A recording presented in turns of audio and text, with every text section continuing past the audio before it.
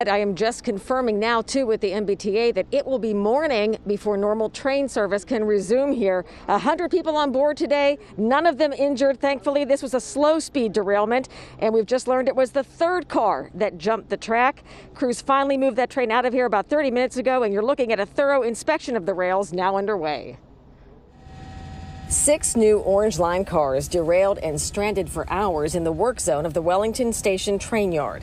It happened just before noon. The 100 people on board not hurt, just inconvenienced. So were thousands of other commuters that had to be bused between Oak Grove and Community College. It has more time. How much?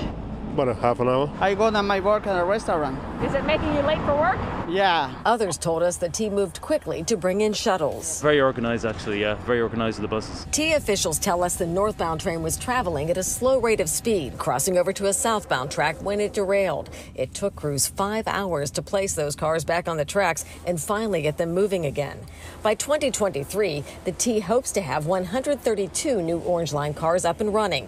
32 have been delivered so far. This is one of 4 new Orange Line trains currently in service. It's not clear why it jumped the tracks today or if any of the new train cars were damaged. As for commuters, most took the mishap in stride. This veteran rider telling me he's learned to always give himself extra time when relying on the T. I tend to plan with these kind of things in mind. They're not getting any better. Now, riders are being told to expect delays while repair crews inspect these tracks. We're told bus service will continue to replace the train between Oak Grove and Sullivan Square through the end of service tonight. Again, it will be morning before regular train service is restored on this Orange Line.